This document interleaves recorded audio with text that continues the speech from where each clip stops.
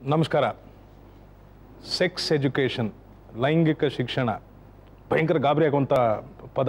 ಎಲ್ಲ ಪತ್ರಿಕೆಗಳಲ್ಲಿ ಬೇಕು ಬೇಡ, ನಮ್ಮ ಮಕ್ಕಳಿಗೆಲ್ಲ ನಮ್ಮ ಸಂಸ್ಕೃತಿ ಎಲ್ಲ ಯಾಕೆ ಬೇಕು, ಇದು ದಾರಿ ತಪ್ಪಿಸುತ್ತೆ, ಇಲ್ಲ ಬೇಕೇ ಬೇಕು, ದೊಡ್ಡ ಚರ್ಚೆಗೆ ಈಗ ಕಾರಣ ಆಗಿದೆ.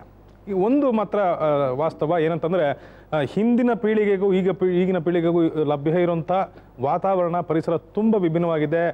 ಮುಕ್ತವಾದ ಮಾಧ್ಯಮಗಳಿದ್ದಾವೆ, ಟೆಲಿವಿಷನ್ ಇದೆ, ಪತ್ರಿಕೆಗಳಿದ್ದಾವೆ, ಅಲ್ಲಿ ಬರೋ ಲೇಖನಗಳಿದೆ. ಹಿಂದೆ ಗುಪ್ತ ಸಮಾಲೋಚನೆ ಅಂತ ಬರ್ತಿದ್ದು ಈಗ ಮುಖಪುಟದಲ್ಲಿ ಬರುತ್ತೆ. ಈ ಹಂತದಲ್ಲಿ ಸೆಕ್ಸ್ ಎಜುಕೇಷನ್ ಅಂದರೆ ಲೈಂಗಿಕ ಶಿಕ್ಷಣ ಬೇಕು, ಯಾಕಂದರೆ ಜವಾಬ್ದಾರಿ ಹೆಚ್ಚುತ್ತೆ. ಆದರೆ ಯಾವ ವಯಸ್ಸಿಗೆ, ಅದು ಅಷ್ಟೇ ಪ್ರಮುಖವಾದ ಪ್ರಶ್ನೆ. ನಿಜವಾದ ಗಂಭೀರವಾದ ಚಿಂತನೆಗೆ ಈಗ ನಮ್ಮ ಜೊತೆಯಲ್ಲಿರೋರು ಡಾಕ್ಟರ್ ಪದ್ಮಿನಿ ಪ್ರಸಾದ್ ಅವರು. ಇವರು ಗೈನಕಾಲಜಿಸ್ಟ್ ಅಂದರೆ ಮಹಿಳಾ ಮತ್ತು ಇದು ಪ್ರಸೂತಿ ತಜ್ಞೆ, ಮತ್ತು ಸೆಕ್ಸಾಲಜಿಸ್ಟ್ ಅಂದರೆ ಲೈಂಗಿಕ ವಿಜ್ಞಾನ ಅದರ ಬಗ್ಗೆ ಕೂಡ ತಜ್ಞೆ ಆಗಿಂಥವ್ರು. ನಿಮಗೆ ಸ್ವಾಗತ. ಮತ್ತು ಈ ಎಲ್ಲ ಅಧ್ಯಯನ ವಿಜ್ಞಾನಗಳಿಂದ ದೂರ ಇರುವಂತಹ ಹಾಗೆಯೇ 27 ವರ್ಷದ ಮಗಳ ತಾಯಿಯಾಗಿರುವಂತಹ ಶ್ರೀಮತಿ ಸಾವಿತ್ರಿ ಮೂರ್ತಿಯವರು ನಮ್ಮ ಜೊತೆಗಿದ್ದಾರೆ. ನಿಮಗೂ ಕೂಡ ಸ್ವಾಗತ. ಮೇಡಮ್, ಈಗ ನಿಮಗೆ 27 ವರ್ಷ ಮಗಳಿದ್ದಾರೆ. ಅವ್ರ ಮದುವೆ ಆಗಿದೆಯಾ? ಆಗಿದೆ. ಅವ್ರಿಗೆ ಮಕ್ಕಳು? ಒಂದು ಮಗು ಇದೆ. ಅದಕ್ಕೆ ವಯಸ್ಸು? ಅದಕ್ಕೆ 5 ವರ್ಷ. ಗಂಡು ಮಗು ಹೆಣ್ಣು ಮಗು? ಗಂಡು ಮಗು. ಗಂಡು ಮಗು. ಅಂದರೆ ನಿಮಗೆ ಯಾರಾದರೂ ಈ ಶಿಕ್ಷಣವನ್ನು ಹೇಳ್ಕೊಟ್ಟಿದ್ರ, ಅಂದರೆ ಸೆಕ್ಸ್ ಎಜುಕೇಷನ್ ಅಂತ? ನಮ್ಮ ಕಾಲದಲ್ಲಿ ನಮಗೆ ಹೇಳ್ಕೊಟ್ಟಿರಲಿಲ್ಲ. ಈಗಿನ ಜನರೇಷನ್ಗೆ ಸ್ವಲ್ಪ ಬೇಕು ಅನಿಸುತ್ತೆ. ಈಗ ನಿಮ್ಮ ಮಗಳಿಗೆ? ನಮ್ಮ ಮಗಳಿಗೆ ಒಂದು ಏಜ್ ಬರೋಷ್ಟೊತ್ತಿಗೆ ಸ್ವಲ್ಪ ಇನ್ನೇ ಹೇಳ್ಕೊಟ್ಟಿದ್ವಿ ನಾವು. ನಮ್ಮ ಮನೆಯಲ್ಲೇ ನಾವು ಈ ಥರ ಇರಬೇಕು, ನೀನು ಮುಂದೆ ಕೋ ಎಜುಕೇಷನ್ ಕಾಲೇಜುಗಳಲ್ಲಿ ಓದ್ತಾ ಇರ್ತಾರೆ, ಕೋ ಎಜುಕೇಷನ್ ಸ್ಕೂಲಲ್ಲಿ ಓದ್ತಾ ಇರ್ತಾರೆ. ಈ ಥರ ನೀನು ನಡವಳಿಕೆ ಹಿಂಗಿರಬೇಕು, ನಿನಗೆ ಆ ಥರ ಹೋಗಬೇಕು. ಗಂಡು ಮಕ್ಳು ಇರೋವಾಗ ಹೆಚ್ಚಾಗಿ ಅವ್ರ ಜೊತೆ ಒಡನಾಟ ಇಟ್ಕೋಬಾರ್ದು. ಆ ಥರ ಎಲ್ಲ ನಾವು ಎಜುಕೇಷನ್ ಕೊಡ್ತಾ ಇದ್ವಿ ಮನೆಯಲ್ಲಿ. ಅಂದರೆ ಈಗ ನಿಮ್ಮ ಮೊಮ್ಮಗ, ಅವನಿಗೂ ಕುತೂಹಲ ಇರ್ಬೋದು. ಅಂದರೆ ತಂಗಿ ಹುಟ್ಟಾಳೆ ಅಂದರೆ ಎಲ್ಲಿಂದ ಹುಟ್ಟಾಳೆ, ಅಥವಾ ನಾನು ಎಲ್ಲಿಂದ ಹುಟ್ಟೆ, ಮಕ್ಕಳಿಂದ ಹುಟ್ಟಾಳೆ, ಸಹಜವಾದ ಮಕ್ಕಳ ಪ್ರಶ್ನೆಗಳು ಕೇಳ್ತಾರೆ. ಇದೆ ಅದು ಕೇಳ್ತಾನೆ. ಪಾಪುನ್ ಎಲ್ಲಿಂದ ಆಸ್ಪತ್ರೆಗೆ ಹೋಗ್ತೀಯಲ್ಲ ನೀನು, ಪಾಪುನ್ ತಗೊಂಡ್ಬರ್ತೀಯಾ ಅಂತ ಕೇಳ್ತಾನೆ ಅವನು. ಆಸ್ಪತ್ರೆಯಿಂದ ಮಗು ತಂದು ಬಿಡ್ತಾನೆ ಅನ್ನೋ ಒಂದು ಉದ್ದೇಶ ಅವನಿಗಿರುತ್ತೆ. ಆತನಿಗೆ ಹೇಗೆ ಉತ್ತರ ಹೇಳೋದು, ಆ ಥರದ್ದೇನಾದರೂ ಯೋಚನೆ ಮಾಡಿದ್ರ? ಅವಾಗ ಏನು ಹೇಳ್ತೀವಿ ನಾವು ಅಂತಂದ್ರೆ, ಅಮ್ಮ ಆಸ್ಪತ್ರೆಗೆ ಹೋಗುತ್ತೆ, ಡಾಕ್ಟ್ರು ಕೊಡ್ತಾರಪ್ಪ, ಡಾಕ್ಟ್ರು ಕೊಡ್ತಾರಪ್ಪ, ಅಮ್ಮ ಒಳಗೆ ಹೋಗ್ತಾಳೆ, ಡಾಕ್ಟ್ರು ಕೊಡ್ತಾರೆ ಮಗು, ಅದನ್ನು ತೊಗೊಂಬರ್ತೀವಿ. ಯಾಕಂದರೆ ತೀರಾ ಚಿಕ್ಕ ಮಗು ಅಲ್ವಾ, ಅದಕ್ಕೆ ನಾವು ತುಂಬಕ್ಕೆ ಸಾಧ್ಯ ಇಲ್ಲ ಈ ಥರದ್ದೆಲ್ಲ. ಈಗ ಅವರ ರೆಸ್ಪಾನ್ಸಿಂದ ನನಗೆ 3 ಅರ್ಥವಾಯಿತು. ಅವರ ಪೀಳಿಗೆಯಲ್ಲಿ ಸಹಜವಾಗಿ ಕಲಿತರು. ಅವರ ಮಗಳಿಗೆ ಕೆಲವು ಹೇಳ್ಕೊಟ್ಟಿದ್ದೆ, ಏನೋ ಹುಷಾರ ಗಂಡಸರು ಹುಡುಗರು ಇರ್ತಾರೆ ಅಲ್ಲಿ ಅಂತ. ಮತ್ತು 3ನೇದು ಮಗುಗೆ, ಈಗ ಸಣ್ಣ ಮಗುಗೆ ಆಮೇಲೆ ಕಲಿತಾಗ ಅಂದರೆ ಸ್ಪಷ್ಟವಾಗಿಲ್ಲ, ಅವ್ರಿಗೆ ಅಗತ್ಯದ ಅರಿವಿದೆ, ಸ್ಪಷ್ಟವಾಗಿ ಯಾವಾಗ ಯಾಕೆ ಏನು ಅಂತಿಲ್ಲ. ಇದ್ರ ಬಗ್ಗೆ ನಿಮ್ಮ ಅಭಿಪ್ರಾಯ?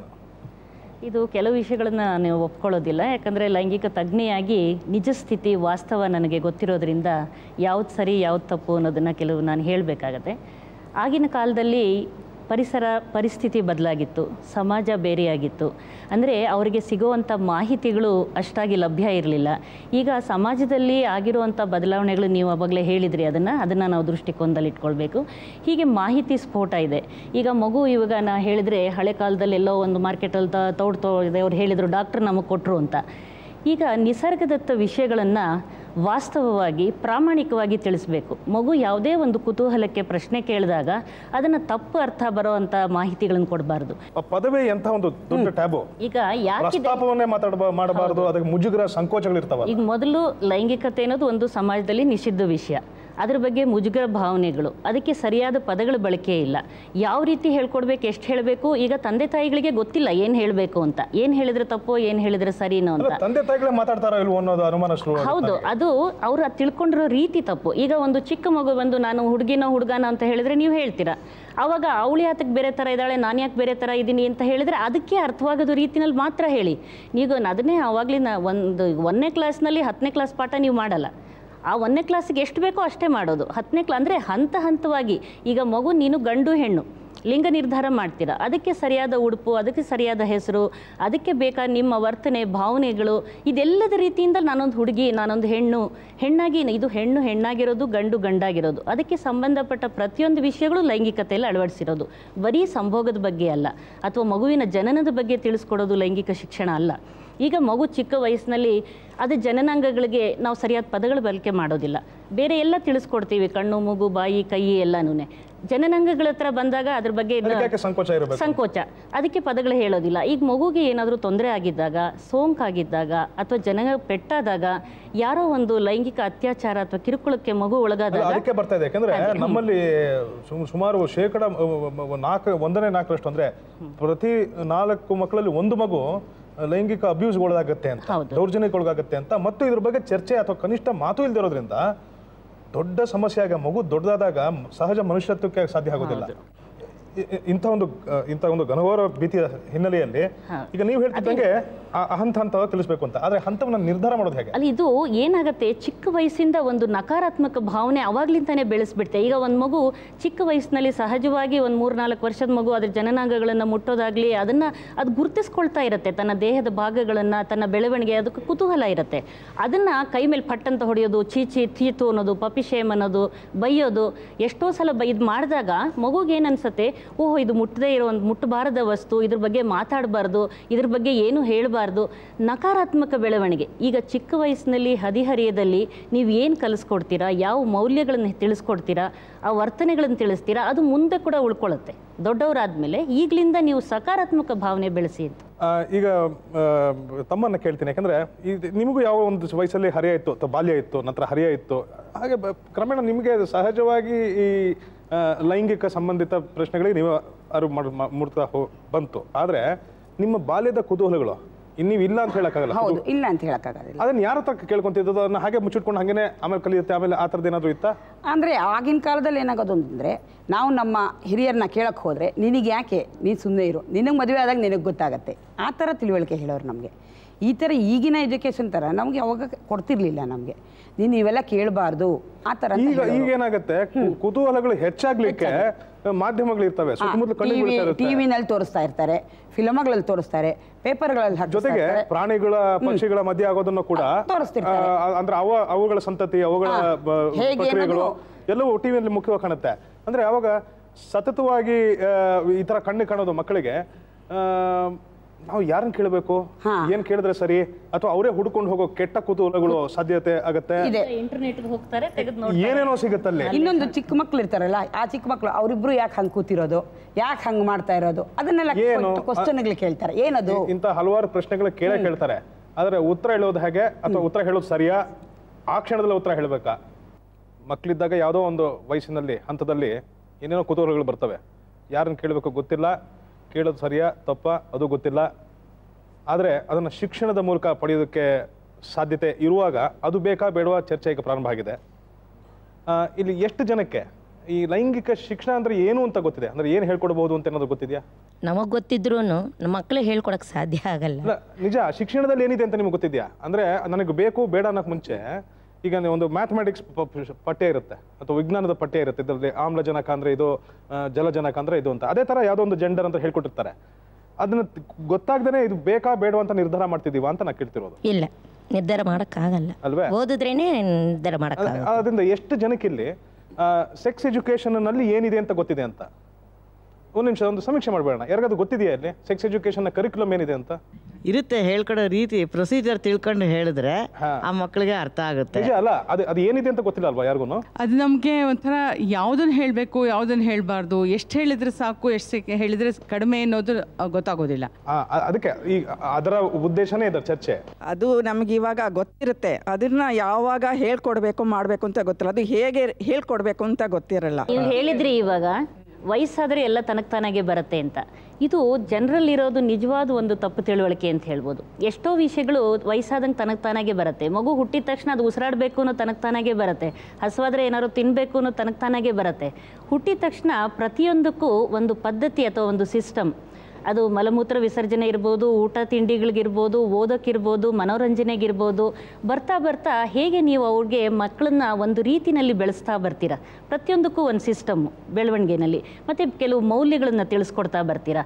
ಇದು ತಪ್ಪು, ಇದು ಸರಿ, ಯಾವುದು ನಮಗೆ ಒಳ್ಳೆಯದು, ಯಾವುದು ಕೆಟ್ಟದ್ದು, ಯಾವುದು ಮಾಡಬಾರ್ದು, ಯಾವುದು ಮಾಡೋ ಅಂಥದ್ದು, ಇಂಥದನ್ನೆಲ್ಲ ಹಂತ ಹಂತವಾಗಿ ಮಗುಗೆ ನೀವು ತಿಳಿಸ್ಕೊಟ್ಟೆ ಕೊಡ್ತೀರಾ. ನಿಜ, ಯಾಕೆಂತಂದ್ರೆ ಈಗ ಕುತೂಹಲಗಳನ್ನು ಅದನ್ನ ಹುಡ್ಕೊಂತ ಮತ್ತು ಆ ಕುತೂಹಲ ತಣಿಸುವಂತ ಕೆಟ್ಟ ರೀತಿಯಲ್ಲಿ ತಳಿಸುವಂತ ಅವಕಾಶಗಳು ಇರ್ತವೆ. ಅದನ್ನ ಆಗಬಾರ್ದು. ನೀವು ಆ ಮಗು ಒಂದು ಕುತೂಹಲಕ್ಕೆ ಇವ್ರು ಕೇಳಿದ್ರು, ಮಗು ಪ್ರಶ್ನೆ ಕೇಳ್ತು ನನಗೆ, ನಾನು ಎಲ್ಲಿಂದ ಹೇಗೆ ಬಂದೆ ನಾನು ಅಂತ, ಡಾಕ್ಟರ್ ಕೊಟ್ಟರು ಅಂತ ಹೇಳಿದ್ರು ಅಂತ. ಮಗು ಕುತೂಹಲ ಇದೆ, ಆದರೆ ಮಗುಗೇನು ಇದು ನಾನು ಯಾವ ರೀತಿ ಹುಟ್ಟಿದೆ, ಯಾವ ರೀತಿ ಪ್ರಸವ ಆಯಿತು, ಯಾವ ರೀತಿ ಮಗು ಹೊರಗೆ ಬಂತು ಅನ್ನೋದ್ರ ಬಗ್ಗೆ ಮಗುಗೆ ಬೇಡ.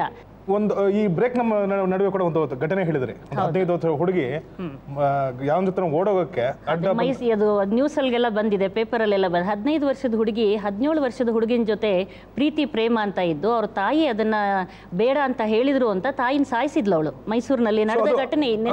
ಖಂಡಿತವಾಗಿ ಅದು ಪ್ರೇಮಕ್ಕಿಂತ ಮುಖ್ಯವಾಗಿ ದೈಹಿಕ ಅಪ್ರಾಪ್ತ ವಯಸ್ಸಿನ ದೈಹಿಕ. ನೀವು ಹೇಳೋಂಗೆ ಈಗ ಹದಿಹರಿಯ ಅನ್ನೋದು ಲೈಂಗಿಕತೆಯ ಪರ್ವಕಾಲ. ಆ ಸಮಯದಲ್ಲಿ ಹದಿಹರಿಯಕ್ಕೆ ಕಾಲಿಟ್ಟಾಗ ಅವರ ಮನಸ್ಸಿನಲ್ಲಿ ವೇಗವಾಗಿ ಶಾರೀರಿಕವಾಗಿ, ಮಾನಸಿಕವಾಗಿ, ಭಾವನಾತ್ಮಕವಾಗಿ, ಲೈಂಗಿಕವಾಗಿ ಬದಲಾವಣೆಗಳಾಗ್ತಾ ಇರುತ್ತೆ. ಆ ಸಮಯದಲ್ಲಿ ಮೂಡುವಂಥ ಲೈಂಗಿಕ ಭಾವನೆಗಳನ್ನು ತಡೆ ಹಿಡಿಯೋಕ್ಕೆ ಸಾಧ್ಯ ಇಲ್ಲ, ಅದು ಮನಸ್ಸಿನಲ್ಲಿ ಬಂದೇ ಬರುತ್ತೆ. ಆದರೆ ಅದನ್ನು ಯಾವ ರೀತಿ ತಡೆ ಹಿಡಿಬೇಕು, ಹಿಡಿದಿಟ್ಕೊಳ್ಬೇಕು, ಅವರ ಶಕ್ತಿ ಮತ್ತು ಜ್ಞಾನ ಇದನ್ನೆಲ್ಲ ಅವರ ಮೊದಲ ಆದ್ಯತೆಗಳಿಗೆ ಯಾವ ರೀತಿ ಗಮನ ಕೊಡಬೇಕು, ವಿವಾಹದ ಸಮಯ ಬರೋ ತನಕ ಯಾವ ರೀತಿ ಅದನ್ನು ಹಿಡಿತದಲ್ಲಿಟ್ಟುಕೊಂಡು ನಂತರ ಸರಿಯಾದ ಸಮಯದಲ್ಲಿ ಅದನ್ನು ಬಳಸಬೇಕು, ದುರ್ಬಳಕೆ ಮಾಡಬಾರ್ದು ಅಂತ ತಿಳಿಸ್ಕೊಡೋದು ಲೈಂಗಿಕ ಶಿಕ್ಷಣ. ಇಲ್ಲಿ ನನಗೊಂದು ಪ್ರತಿವಾದ ಹೊಳಿತು ಅಂತಂದ್ರೆ, ಈಗ ಉದಾಹರಣೆಗೆ ಈಗ ನಮಗೆ ವಿಜ್ಞಾನ ಗೊತ್ತಿಲ್ಲ, ಪ್ರೌಢಾವಸ್ಥೆಗೆ ಬಂದಿದ್ದಾರೆ, ಕೋ ಎಜುಕೇಶನ್ ಕಾಲೇಜು ಅಥವಾ ಕೋ ಎಜುಕೇಶನ್ ಇಲ್ಲಾಂದ್ರೂ ಈಗ ಲಭ್ಯ ಇದ್ದಾರೆ, ಹುಡುಗರು ಹುಡುಗಿರೆಲ್ಲ ಬೆರೀತಾರೆ. ಆ ಸಂದರ್ಭದಲ್ಲಿ ಈಗ ಲೈಂಗಿಕ ಅಂಗಾಂಗಗಳು ಅಥವಾ ಸಂಭೋಗ ಅಂತ ಹೇಳಿದ್ರೆ ಅದಕ್ಕೆ ಪ್ರೊಕ್ರಿಯೇಷನ್ ಅಂತ ಒಂದು ಕ್ಲಿನಿಕಲ್ ಪದ ಹೇಳೋದು, ಒಟ್ಟಾರೆ ಇದು ಮಾಡಿದ್ರೆ ಸರಿ, ಇದು ಮಾಡಿದ್ರೆ ತಪ್ಪು, ಇದು ನಂತರ ನೀವು ನಿರ್ಧಾರ ಮಾಡ್ಬೋದು ಅಂತ ಆ ಕುತೂಹಲವನ್ನು ಮತ್ತಷ್ಟು ಜಾಗೃತಗೊಳಿಸೋದು ಅಥವಾ ಅದಕ್ಕೆ ಲಭ್ಯ ಆಗುವಂತೆ ಮಾಡೋಂತಂದ್ರೆ ಆ ಹುಡುಗಿ ಓಹೋ ಇದು ಮಾಡಿದ್ರೆ ಓಕೆ ಅನ್ನೋಂಥದ್ದು ಭಾವನೆ ಬಂದ್ಬಿಟ್ಟು ಅವರು ತೊಡಗುವಂಥ ಅಪಾಯ ಇರ್ಬೋದಲ್ಲ, ಅದಕ್ಕೆ ಒಂದು ವಿರೋಧ ವ್ಯಕ್ತ ಆಗಿರ್ಬೋದಾ? ಆ ಕಾರಣದಿಂದ ವಿರೋಧ ವ್ಯಕ್ತ ಆಗುತ್ತೆ ಅಲ್ವಾ? ಹೌದು, ಖಂಡಿತ ವ್ಯಕ್ತ ಆಗುತ್ತೆ, ಖಂಡಿತ. ಇಲ್ಲದೆ ಹೋದ್ರೆ ಆ ತರಹ ನಾವು ವಿರೋಧ ವ್ಯಕ್ತಪಡಿಸದೆ ಹೋದ್ರೆ ಅದು ಲೈಂಗಿಕ ಶಿಕ್ಷಣದ ವಿರುದ್ಧವೇ ವ್ಯಕ್ತಪಡಿಸೋದು ಅಂತ ಹೇಳಿ ಹಾಗಲ್ಲ. ಇವಾಗ ಯಾವ ತರಹ ಒಂದು ಮಕ್ಕಳು ಜೊತೆನಲ್ಲಿ ಬೆಳೆದಾಗ ಅಥವಾ ಜೊತೆನಲ್ಲಿ ಸ್ಕೂಲ್ನಲ್ಲಿ ಓದೋವಾಗ ಅವ್ರಿಗೆ ಹೇಗೆ ಒಬ್ರನ್ನೊಬ್ರು ಸಂತೋಷವಾಗಿ ಜೊತೆನಲ್ಲಿ ಓಡಾಡೋದೇ ಆಗಲಿ ಅಥವಾ ಅವ್ರನ್ನ ಒಬ್ರನ್ನೊಬ್ರು ಮುಟ್ಟೋದೇ ಆಗಲಿ ಹಿಡ್ಕೊಳ್ಳೋದೇ ಆಗಲಿ ತಪ್ಪು ಅಂತಲ್ಲ, ಯಾವಾಗಲೂ ಅದನ್ನ ತಪ್ಪು ಭಾವನೆಯಿಂದಾನೇ ನೋಡಬೇಕು ಅಂತಾನೂ ಇಲ್ಲ, ತಪ್ಪು ಭಾವನೆಯಿಂದ ನೋಡಬೇಕು ಅಂತ ಇಲ್ಲ. ಇನ್ನೊಂದು, ಈಗ ಒಂದು ಹಾರ್ಮೋನಲ್ ಇದೆ, ಇನ್ನೊಂದು ಫೆರಮೋನಲ್ ಇದೆ. ಹತ್ರ ಬಂದಾಗ ಕೈ ಬಂದ್ರೆ ರೋಮಾಂಚನಗಳಾಗೋದು. ಈ ಚಲನಚಿತ್ರಗಳಲ್ಲಿ ಹಿಂದೆ ಕೂಡ ಇತ್ತು, ಈ ಬಾಬಿ ಅನ್ನೋ ಚಿತ್ರ ಬಂತು, ಚಿಕ್ಕ ವಯಸ್ಸಿನ ಎಳೆ ಪ್ರೀತಿ ಮದುವೆ ತನಕ ಓಡೋಗೋ ತನಕ. ಮತ್ತೆ ಈಗ ಕನ್ನಡದಲ್ಲಿ ಒಂದು ಚಿತ್ರ ಬಂತು, ಅದಕ್ಕೊಂದು ವಿರೋಧ ವ್ಯಕ್ತ ಆಗ್ತಿದೆ. ಅಂದ್ರೆ ಸರಿಯಾದ ರೀತಿಯಲ್ಲಿ ಮಾತಾಡೋದು ಹೇಗೆ, ಅದಕ್ಕೆ ಲೈಂಗಿಕ ಶಿಕ್ಷಣ ಅಂತ ಹೆಸರಿದೆ, ಅದನ್ನ ನಾವು ಅರಿತುಕೊಳ್ಬೇಕು ಅನ್ನೋದನ್ನ ಈಗ ಕ್ರಮೇಣ ಸ್ಪಷ್ಟ ಆಗ್ತಿದೆ.